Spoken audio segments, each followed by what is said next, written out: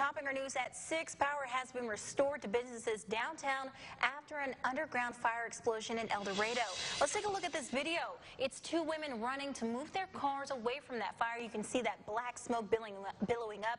Folks were downtown and they say they heard a loud noise and began seeing thick black smoke come from the sidewalk near Hill and Jefferson Streets. Police, fire crews, and sheriff's deputies blocked off the entire square. Officials say an underground transformer exploded. No injuries have been reported. Power was restored as of 4 o'clock.